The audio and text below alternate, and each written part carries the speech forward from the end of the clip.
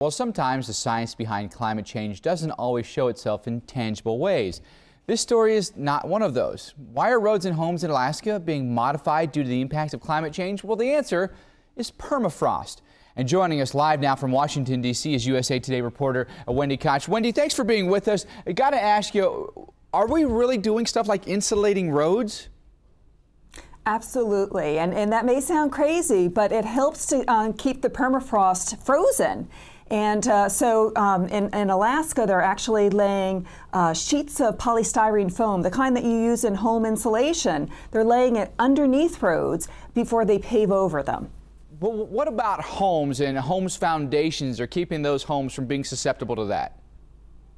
Well, they're also doing things like adjustable piers in homes so that if a house starts tilting because of thawing permafrost, they can re-level it each year.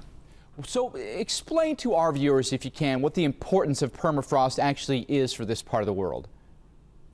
Well, permafrost is huge. It covers most of Alaska, actually.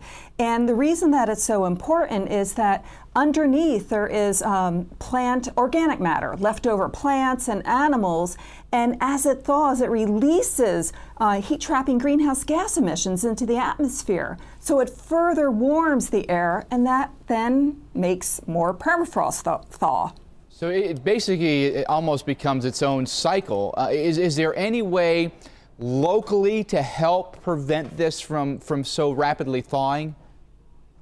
Well, there are things to do. I mean, locally they're trying to do things like insulating roads and matters like that. But on a more global scale, because this does have global implications, I mean, this isn't just affecting Alaska, this is affecting all of us.